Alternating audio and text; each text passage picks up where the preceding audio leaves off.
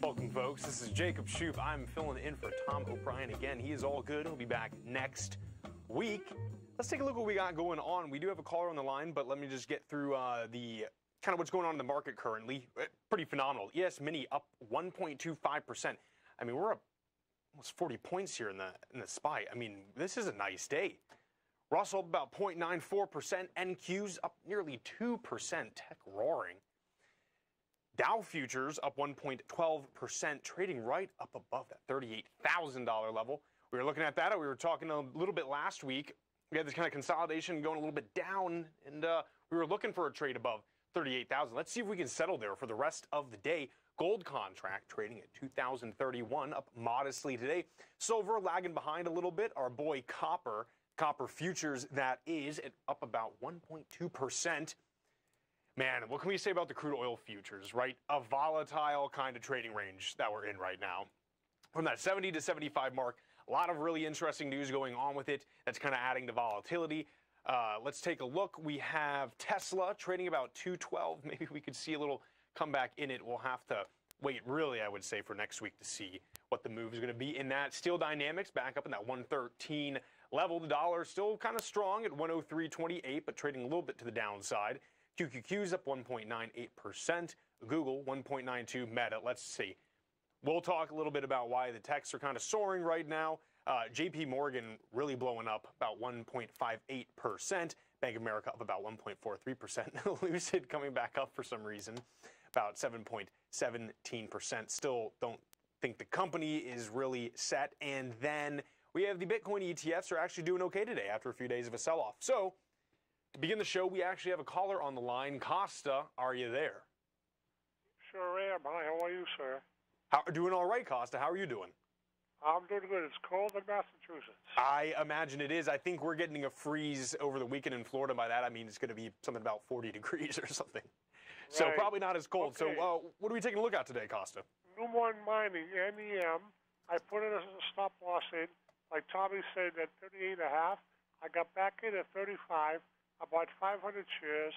Now I'd like to know where's it going from here, and can I buy another 500 lower?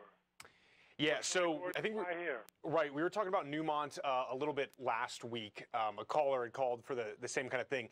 Obviously, we have a downward trend going on. A lot of these miners are having some issues. One of the things I think is at least good about Newmont currently is, we're still kind of on a downwards trajectory, but it is on lighter volume. Sometimes that can suggest, a lot of times that can suggest that we're going to have a, kind of a movement to the opposite way. The thing for me with mining right now, and this is my take, and if you want Tom's take, he'll be back Tuesday as well. I just don't know what the catalyst is going to be for it, right? How much lower can we really go down? I'm not sure. We're testing really kind of this low of the year, which is 33.59, and I mean that by like a year-to-date kind of deal. So we're right back there again on lower volume. So it seems like there's going to be kind of a run out of sellers essentially, right? It's just about when do you have that kind of trend reversal that we're seeing. And I think at least right now that's kind of a little hard to say when we're going to see that take off. Of course, a lot of the miners are having issues right now, kind of just a little bit of, Tim Order was on yesterday, at least talking about the GDX in its total, and it's just kind of this slump activity we've been seeing.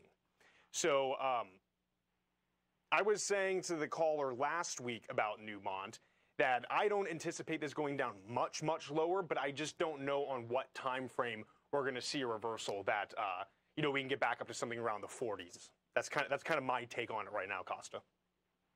Okay. Thank you, sir. Absolutely. And again, Tom will be back Tuesday as well if you want to get his. Of course, Tom goes over so much regarding these kind of miners. So thank you very much for calling in. Thank you. All right. Let's take a look what we got going on. Okay,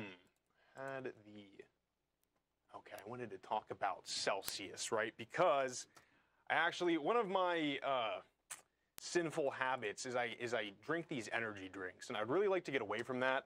I got off caffeine for a while, and then stress just gets to you, I guess, right, guys? Celsius, huge drop down today. It got downgraded, essentially, just to a neutral. not a sell or anything. This is from Bank of America. Why?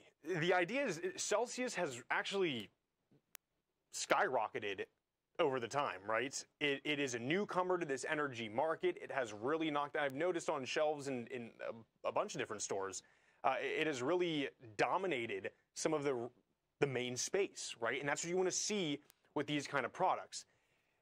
What the analysts were looking at is that Celsius has exploded in growth, but the question is how much longer can that go? And I think that, at least from the guy over here at Bank of America, he was saying he seems that this triple-digit growth that they'd been experiencing, and let's look at this. In 2021, it was up 140% in revenue. In 2022, up 108%. And in the first 3 quarters of 2023, up 104%.